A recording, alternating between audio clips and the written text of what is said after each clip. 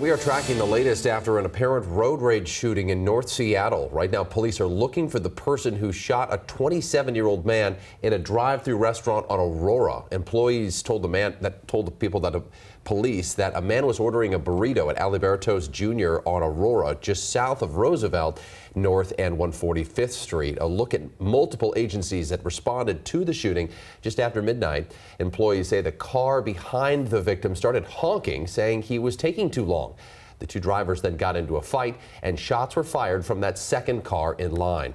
The man was rushed to Harborview in stable condition. Police are looking for a shooting suspect in a red SUV with 4 to 5 men inside. So far, no arrests have been made.